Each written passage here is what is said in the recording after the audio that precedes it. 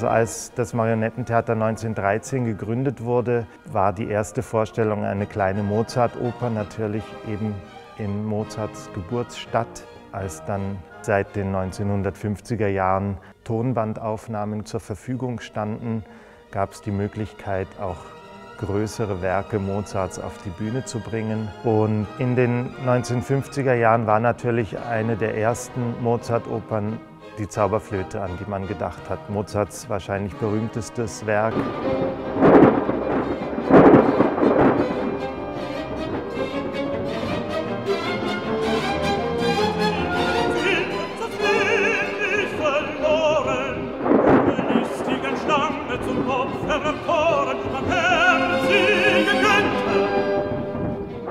Und für Marionetten unglaublich geeignet, weil es quasi ein Märchen ist, weil Kinder vorkommen, Prinzen, Prinzessinnen, Drachen, das alles findet statt auf der Bühne. Ich bin in meinem Leben noch nie so stark gewesen wie heute. Papageno! Aha, das geht mich an. Sieh dich um, Freund.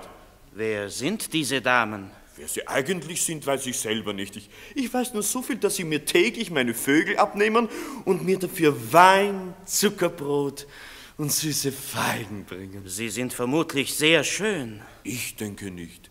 Denn wenn die schön wären, würden sie doch ihre Gesichter nicht bedecken. Papageno! Sei still, sie drohen mir schon. Und diese Inszenierung, die 1952 gemacht wurde, die läuft hier nach wie vor. Also es ist wirklich eine der Inszenierungen, die weltweit am längsten läuft, in der gleichen Art und Weise, wie sie damals kreiert wurde. Natürlich vielleicht in einer etwas veränderten Inszenierung, weil sie durch Generationen von Puppenspielerhänden ging. Aber das Bühnenbild, das damals von Günther Schneider-Siemssen entworfen wurde, und die Figuren sind nach wie vor originalgetreu aus dieser Zeit. Ihr Götter, was ist das? Fasse dich! Es verkündet die Ankunft unserer Königin. Sie kommt! Sie kommt! Sie kommt! Oh, zittre nicht, mein lieber Sohn! Und wenn wir das Publikum hier drinnen haben, dann hören wir immer wieder Reaktionen. Wie kommt das? Die Figuren, die haben doch die Hände bewegt, die haben ihre Augen bewegt, die haben Mimik gehabt. Und das passiert alles in der Fantasie der Zuschauer, die dermaßen beflügelt wird von diesen kleinen Geschöpfen.